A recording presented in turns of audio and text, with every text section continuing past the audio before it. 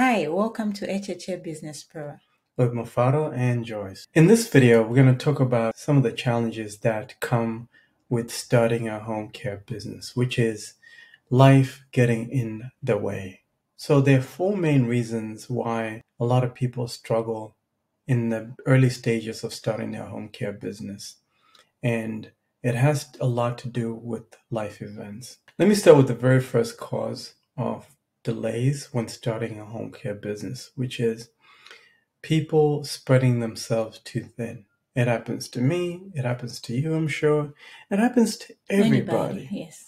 So I have good news and bad news. Well, the bad news is that we all have the same 24 hours and nobody cares about your problems. Starting a business is very difficult. And by you spreading yourself too thin, you're doing yourself a disservice. And it's not ideal. So spreading yourself too thin could be you're attending to too many ideas at the same time. I've come across a lot of people that will say, hey, I'm starting a trucking business. I want to start a home care business. I want to do drop shipping. And those are too many Too many things. things going on. It's different if it was like 3 different ideas, but you can still Blend them all together. Exactly. Yes.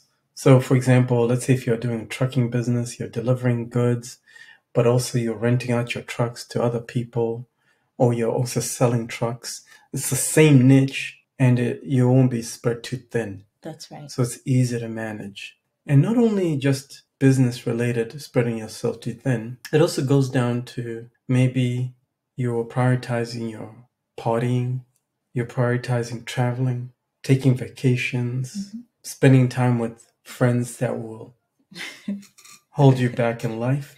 These things happen. They do. And if you have too many friends, especially, it becomes very difficult to start a business. Yeah, having too many friends sometimes that means it's distraction for you because you're trying to please your friends, but at the same time you're trying to do business. It's just going to be difficult because if you're that type of person who has a lot of friends, you're always going to have people who are calling you for either seeking for advice over something or they're asking you to go out. And if you're a people pleaser, it's hard to say no. So yeah, the people who can't say no to a Sunday brunch.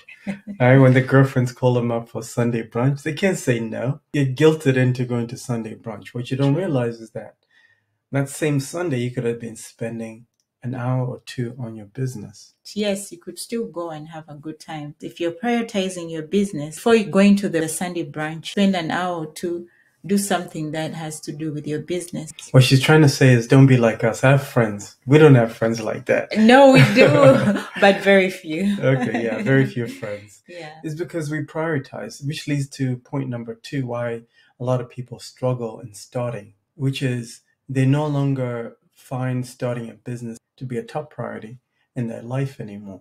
Oftentimes people get motivated by watching videos. They will watch like a motivational video or they see a friend of them doing something in the same field and they're like, oh, now I'm motivated to start my own thing. They're not really doing it for themselves. They're doing it for others. Because somebody else is doing it. Like you just said, people do business because they see somebody else doing it. Somebody else is doing it. But with business, you also have to be passionate on what you're doing. You have to really love it because it's so difficult that if you don't love it, then you can easily give up. It's just like also choosing a career. There are people that I know of who ended up doing a certain job because so-and-so is doing, oh, so-and-so is a nurse, I need to be a nurse too. But they're not really happy with the job. And they hate it with a passion. Yes. You never want to be in that situation. No, you don't. Just be you, do you, you know? Yeah, so you really need to evaluate what your priorities are. So if starting a business and becoming financially independent is a priority to you, then you should treat it as a priority and cut out everything. Cut out drinking, cut out partying, cut out smoking, all these distractions and prioritize that one thing. The bad news is that no one cares about your problem, especially if as a man, nobody cares. Nobody cares whether you're a man or a woman, nobody cares. Okay. It's you that has to care. Yes. Exactly. Because your friends want to see you suffer. They want to see you fail. They want to see things falling apart for you. So waiting they can for talk your downfall. They're waiting for your downfall so they can talk behind your back about how far you've fallen. The truth sounds really funny, but it's real. It's true. Point number 3, self-sabotage, which is also related to lack of prioritizing. There are a lot of people that have accomplished a lot of things. I talk to people that have said, I'm a registered nurse, I'm an LPN, or I've started this business, or I'm an immigrant and I moved to this country. I could barely speak the language, but over, let's say 5-6 years, I was able to learn the language. Are you kidding me? You are somebody. If that's you, you've accomplished all of that, just realize you're not average. Why would you sabotage yourself and not think that you can start a business and make a success of yourself? Yeah, I remember my professor in college from Senegal. He didn't know any word of English. He came to do his university studies in New York, and he learned his English while taking courses at the college. And when you hear him speak, you would think this guy has been speaking English all his life. And he ended up being successful. Because he believed in himself. He believed himself. He did his undergraduate. He performed so well. He did his master's. He did so well. And he ended up working for JP Morgan. Wow. Yes. Wow. But unfortunately, to cut the story short, he passed away. Heart attack. Wow. Yeah. You see, like a lot of people sabotage themselves because they forget how great they are. Right. And I think that's what it is. Even sometimes for me, I get into these episodes. It's not as much anymore as it used to be in the past, where I would forget how good I am at certain things. I'll forget how far I've come. Because when you're close to the top, rather, when you're climbing a mountain just means that you're trying to accomplish your dreams. Right. So you're climbing a mountain. It's hard to see how far you are unless you look back. You look back. And then when you look back, you're like, wow, I'm really high. Most people don't do that. No. They don't look back and see how far they've come, especially immigrants. Every time that I go back to Africa, I'm reminded how far I've come because I'm confronted with poverty. I'm confronted with people that could give up a limb to be in my shoes. Tell me that all the time, that, wow, you're so blessed. You've accomplished all this. But I'm looking at myself like, really? Really? You don't see but it. I don't see it. Yeah, others see it. But other people see it. And that is the illusion of, I believe, the society that we live in. Because we're so isolated from reality. When you go to work, everybody's fake. When you go to hang out at brunches, parties, everybody there is fake. They just want to see you fall. But so they'll never tell you, oh, where are you from again? You're from Nigeria. Oh, okay, cool. And you've been here how long? How did you make it here? How did you learn your English? You know what I'm saying? All these things.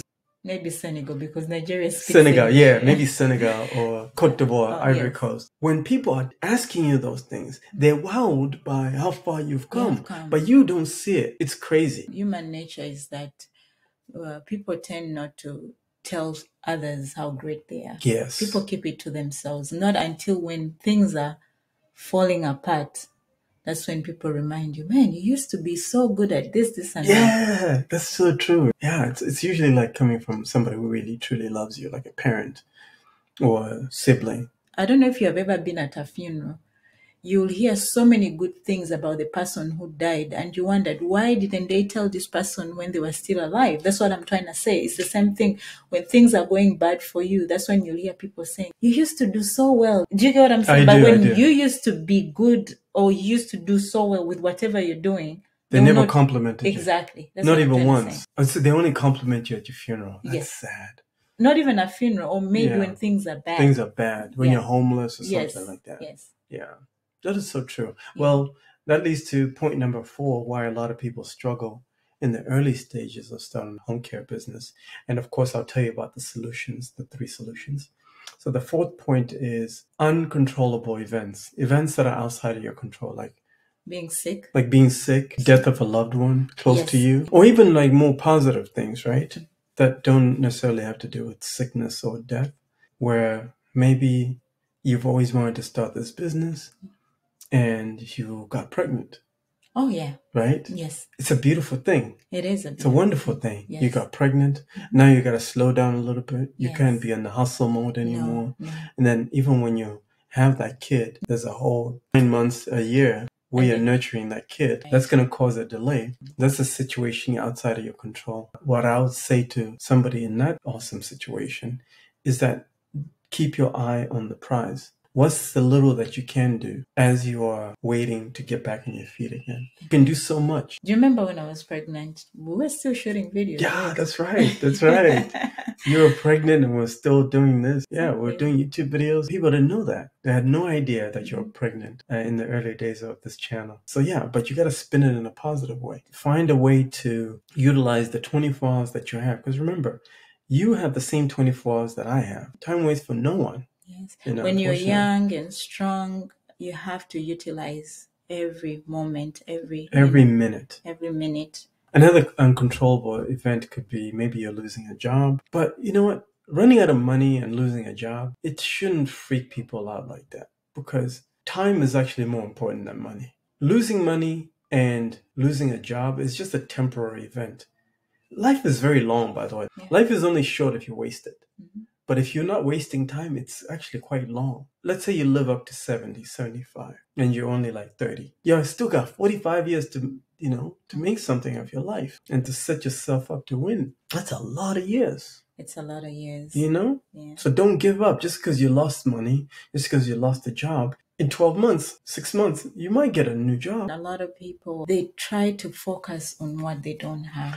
This So is they the spend problem. so much time focusing on what they don't have instead of focusing on how they can improve themselves. Yeah. Okay, I lost my job. What next should be done? But somebody's going to spend so much time thinking about that job that they lost. That used to be me in the first recession of 2008, 2009. That was me. I remember very vividly when I lost my job, early 2009. I signed up for unemployment and I would just sit there for 9 months. I'll be drinking and sleeping all day. That's what I did. And it was very unproductive, very destructive lifestyle. And to this day, I regret it because I could have read a lot. You're laughing. It's reality, but nobody cared about me. But you were young. Yes, I know. That's the main reason why you didn't care much about improving yourself.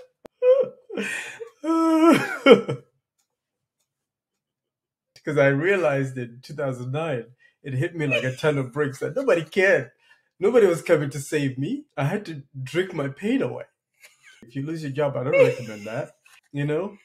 Yes. Suck it up, read something, improve yourself, and keep going because nobody cares about your problems. Let's talk about solutions. 3 solutions. Solution number 1 is you need to put yourself in a situation where your back is up against the wall. Let me tell you a quick story. Back in the day, I think early Greek times, there was this kingdom somewhere in Greece where this king always won battles. And so somebody asked him, how do you always win wars and battles? They were curious to know. And then he told a person about a story about where he went to conquer this island, because Greece is a bunch of islands, right? Okay. So he went to conquer this island.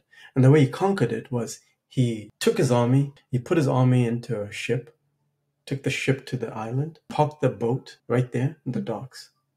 So the other army knew that this guy was coming with his army to raid them. Okay. To raid the island. So what the king did is he ordered his men to get off the boat, stand on the shore of the beach, and then he ordered some of his men to burn down the boat as his army watched. What this was signaling is that we're not getting off this island unless we win. It's either death or victory. The point I'm trying to say is that a lot of people are too comfortable. They don't want to put their back up against the wall. When your back is up against the wall, you will do whatever it takes to win. So this guy ended up motivating his soldiers to win the war because these soldiers had no way of going back home. The only way they could go back home was through victory, by defeating the people on that island. So sure enough, the people on that island were too comfortable because they were like, oh, we're home, so we can beat these guys. Yes. What they didn't know is they were fighting savages that didn't have a way to go back home. Do you understand what I'm saying? Yes, I do.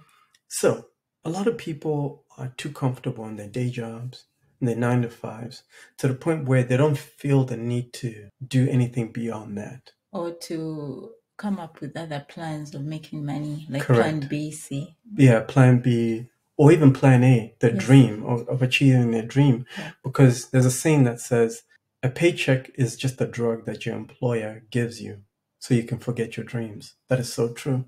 It is. It's a drug. It's very addictive. The 9-to-5 check every 2 weeks, you gotta look at your direct deposit. Oh, you see it. You get excited. You feel good, yes. Yeah, you need to put yourself on death ground. That's what it's called, death ground, where your back is up against the wall.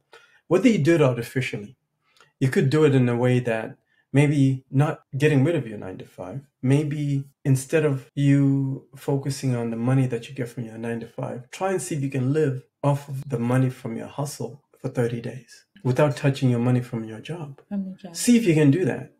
Not so many people can. Not so many people can do that because they know they got a paycheck. Sometimes also some of these jobs that people have, they're jobs that require so many hours. Yeah. So you find by the time somebody's done, they're very exhausted. All they come home is just maybe have their dinner and then go to bed.